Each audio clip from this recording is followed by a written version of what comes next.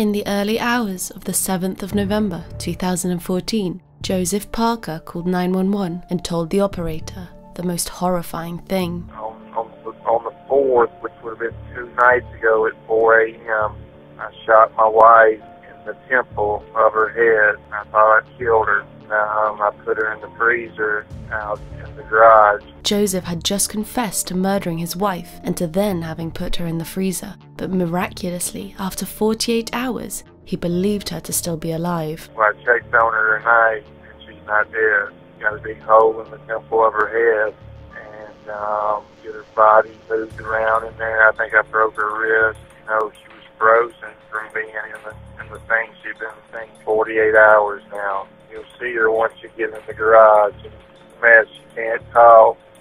I could get her blink once means yes, blink twice means no. She's been frozen for 2 days. She's frozen solid. It's amazing she's still alive. He asked the dispatcher to send out paramedics to help his wife, as he said he still loved her and cared for her. But contrary to what Joseph had said, when police arrived at the couple's home, they found Samantha Parker dead and stuffed inside the freezer, her body partially dismembered, and Joseph Parker was nowhere to be found. Was this true? Had Joseph really done this to his own wife? And was Joseph capable of murdering again? The hunt was on, and police urgently tried to find Joseph Parker before he took someone else's life.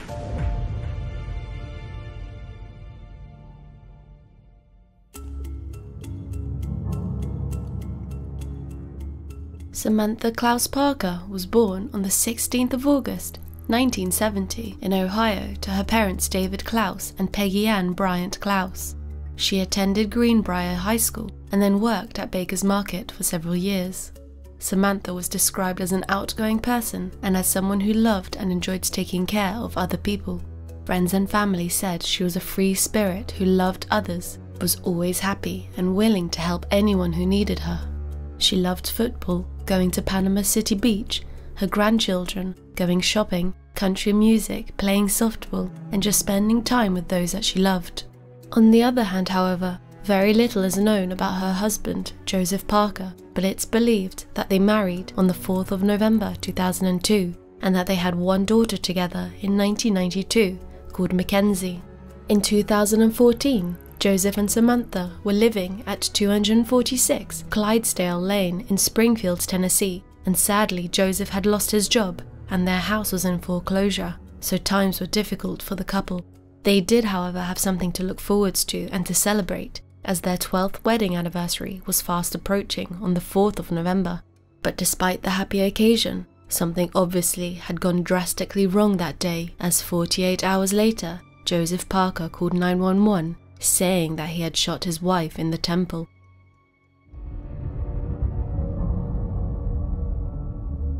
At 2:45 a.m. on the 7th of November 2014, Joseph Parker called 911 and told the authorities that he had murdered his wife at their home.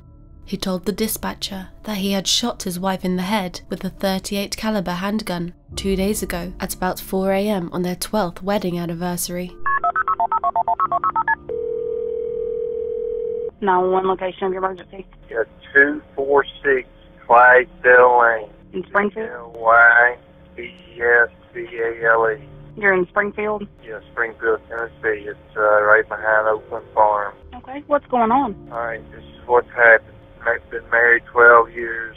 On the 4th, which would have been 2 nights ago at 4 a.m., I shot my wife in the temple of her head. I thought I killed her. Horrifyingly, he then proceeded to tell the dispatcher that he had put her body in the freezer and that she had been there for over 48 hours. I put her in the freezer out in the garage. Now, I'm not sure if Joseph was imagining things or if he was purely lying, but shockingly, he then told the dispatcher that he thought his wife was still alive, as when he had last checked on her, she was moving. Well, I checked on her tonight, and she's not dead. She got a big hole in the temple of her head, and get her body moved around in there. I think I broke her wrist. She was frozen from being in the thing. She'd been in the thing 48 hours now. Joseph then told the dispatcher that he had left the property and that he wanted someone to go over and to check on his wife as he still loved her. No prank call. I need somebody to get out there and help her. I've cleared the premises. I've got away. I'm not going to be there. But I promise you this is a legit call, and I need somebody to get out there and help her because I still love her. It's hard to believe that after that, but, I need to get somebody out there to help her. Okay, what happened that caused you to do that? It's a long story. Don't want to get into it. Just want to get into somebody out there to help her. I left the front door open. I left all the lights on in the house, so it would be kind of easy to spot. It's the last house on the right on Clydesdale Lane. But I left the front door open, and she's in the garage. You go through the kitchen to get into the garage. You'll see her once you get in the garage. And man, she can't talk. I could get her blink once means yes, blink twice means no. So I told her, I'm going around the road 10, 15 miles, I'm going to call 911 and get you some help out here. I thought she'd been dead 2 days, and when I checked on her, still alive. She's been frozen for 2 days. She's frozen solid. It's amazing she's still alive. She got a big hole in the temple of her head. I shot her with a .38 caliber handgun, and there's a big hole in the temple of her head. I didn't see an exit wound. The dispatcher then pressed on and asked Joseph more questions, where he then proceeded to tell her that they did not have a history of violence and that the police had never been involved with them. What is her name? Samantha Parker. Is she a white female? Yes. How old is she? 43 years old. And how long ago did you leave there? An hour ago. And that's the last time you saw her? Yes, that's the last time I saw her. And she was still in the garage? Still in the garage. I made her as comfortable as I could make her. Tried to drink a little water. Move her jaw. She's in bad shape. Really need to get somebody out there to help her. And the address is 246 Clydesdale Lane? Yes, ma'am. Okay, what is your name? My name is Joe. I'm just leaving it there. Don't want to get arrested tonight and all that. So we don't have a history of domestic disputes. We've never had to call police or nothing. We just had a real bad night a couple of nights ago. I'm leaving the gun around and got myself in trouble. So really need somebody to get out there and help her. Okay, we'll send somebody out there to her. Joseph then carried on expressing his love towards his wife. Yeah, it's like urgent. I think she's dying. She got a big hole where the temple of your head is. You know what I mean? Right. So please, I love her. I still love her. I've loved her every day I've been married to her. She's had a rough stretch here. Anyway, checked on her and she's still alive. And now I want to get her somebody to help her that knows what they're doing. And I got to stay out of trouble too. So. The call finished off with Joseph restating the conditions in which he had left his house and how his wife would most likely need medical attention. Okay, we'll send somebody out there. What was your first name? I'm not going to give you my name, sir. Okay, that's fine. Hey, make a note on there. I left the front door open and all the lights are on. There's a garage. You can't yell for you. You can't yell. But you go to the garage still. And that's where you'll see her once you get to the garage. Okay, we'll send somebody out there. If she needs, paramedics, she needs everything. She needs an ambulance. She needs trauma. She's trauma. She's a trauma base. She might need a helicopter. So please get somebody to her. Okay. Okay. Thank you. Okay. When police arrived at the property, they found 44-year-old Samantha Parker in the garage at the home, and she was pronounced dead at the scene. Samantha's body was partially dismembered and stuffed into a freezer, and there was no way that she was alive. Russell Gumpton, Robertson County Emergency Medical Services Assistant Director, said there was no possibility of her being alive at all. He suggested that Joseph Parker was lying or imagining things when he had spoken to the dispatcher. Springfield Police Detective Madison Burnett, the lead investigator on the case, confirmed that Samantha Parker had been shot in the head, but that they weren't exactly sure where she was killed and how she had died. The detective said, "I don't know if we're going to be able to determine when he killed her exactly. I'm not sure at this point whether we'll be able to determine how long she'd been in the freezer." As investigators searched the house, they noticed how clean the home was. One of the detectives said, "It was immaculate, not a speck of dust, spotless. It was real estate clean." Joseph Parker himself, however, was nowhere to be found, and they needed to find him as quickly as possible, so the search was on.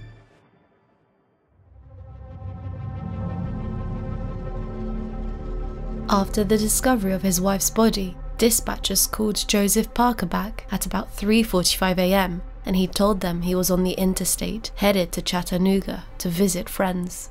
Later that same day at noon, police issued a warrant charging Joseph Parker with Samantha Parker's murder. As the news spread throughout the public of what had happened in the quiet neighborhood in Springfield, the couple's neighbors couldn't contain their shock. The images of the way this Springfield neighborhood looked 3 days ago It's just sad. cannot be shaken from the mind of Brandy Gaines. I catch myself every time I come outside. I do look over there. I don't know what I'm looking for, but I look, and it makes you just think, the image of just knowing that she was in there, and the way that it happened, it just makes you sad. Chloe Crabtree, who lived with her parents next door to the Parkers, describes Joseph Parker as a very stern man who kept to himself. She said, "I didn't really see them go out. He did. He always parked inside the garage, and I would see him leaving in the mornings. I rarely saw her car leave. They were very quiet, the kind of people who never left the blinds open." Chloe said that the last time she saw Joseph Parker was 2 days before the incident, when he was leaving the couple's home at about 5:30 p.m. However, she said she noticed something strange at the home at about 1:30 a.m. on Friday. "I was walking my dog, and I saw their backlight come on, so someone was definitely in there. I thought it was unusual because they're never really up that early." Another neighbor, Rhonda Haley, had lived across the street from the Parkers for the past 8 years. Haley described the Parkers as a bit reclusive and always keeping to themselves. She said, "I never really talked to them, and I never saw him chatting with neighbors or anything. Usually he would be working in the yard or working on his car. He would wave or nod at you when he drove by." As for Samantha Parker, Haley said she rarely left the house, saying, "It's kind of scary. You don't see that every morning when you get up, that your neighbor has killed his wife, and so it is a little unnerving. Something had to have happened to him or to her, something." As the search progressed, as per the request of the Springfield Police Department, the Tennessee Bureau of Investigation added Joseph Parker to its top 10 most wanted list. Police also ended up setting up a command at the Rivergate Toyota dealership, Joseph's old place of work, as Joseph had supposedly threatened to go there and kill multiple people. So with a helicopter flying up overhead, they were prepared in case he did do this. Finally, police were able to ping Joseph Parker's cell phone in Nashville, so they started looking for him there. Metro Nashville police then spotted his white 2007 Toyota Camry driving on the I-65, so they started following it. A car chase had begun, and Joseph Parker was being pursued by the Tennessee Bureau of Investigation and the U.S. Marshals Service, in addition to local officials from Tennessee and Kentucky. The car chase, however, came drastically to an end when they stopped Joseph's car near mile marker 12, and inside the vehicle they found Joseph Parker dead, with an apparent self-inflicted gunshot wound. Metro officers followed him all the way to the state line. That's when Kentucky State Police pulled Parker over on Interstate 65. While units were conveying in on the car, Mr. Parker took his own life while sitting in his white Toyota Camry.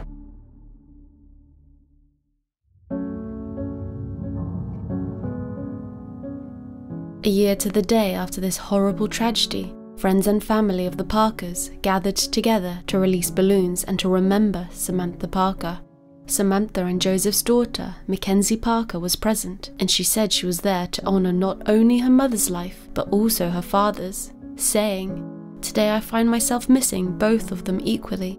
A lot of people ask me why I'm not angry. They showed me what I would like to have in a marriage someday. It was a very bad night, and I think he just snapped. I know my dad lost his job and the house was in foreclosure. The memories and moments are what you want to hold on to. Mackenzie, who was 23 at this point, said she was determined not to relive her worst day as she addressed the crowd of the memorial. She said that coming to terms with the loss of her parents was a daily and sometimes hourly struggle, but memories of happier times together, especially those of her mother, helped her get through her darkest hours. She said, "She was a great mother. She taught me right from wrong. She taught me left from right. She taught me what respect was. She taught me how to be nice, how to love, how to be kind, how to be sweet, you name it. I love her and I miss her, and I will until the end of time. She loved me from the time that I took my first breath until the day that she took her last, and I'm forever grateful for those 22 years of my life with her. That was the hardest thing that I ever had to go through. It was the hardest thing I will ever experience in my life." I'm completely in awe in Mackenzie's strength, but she said that it was by the grace of God that she'd learned to forgive her father, and that despite the pain, the memorial was meant to be a celebration of her mother's life. Samantha Parker's best friend and cousin, Jenny Klaus Shrive, stated that Mackenzie's mother would have been very proud of the way she'd handled the past year, saying, "You have held on with more strength than any person I've ever seen.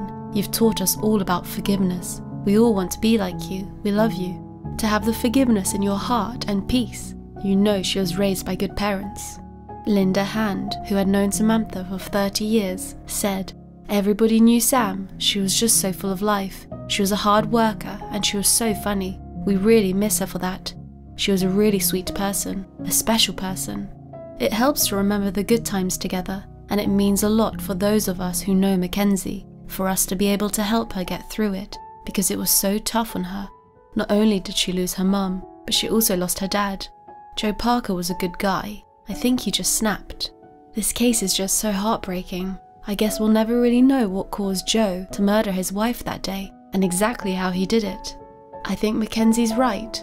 I think that day he must have just snapped. And in my opinion, on the 911 call, Joe doesn't seem to be of sound mind. He sounds intoxicated and slurred to me, but then again, I'm not sure what he would have normally sounded like. Anyway, as always, my heart goes out to everyone impacted by Joe's cruel actions, especially to Mackenzie, who I'm sure has grown up to be an incredible woman today. Her strength and courage during this unimaginable time is so mind-blowing to me, and I hope that wherever she is today, she is doing well. And finally, rest in peace to her mother, Samantha Parker.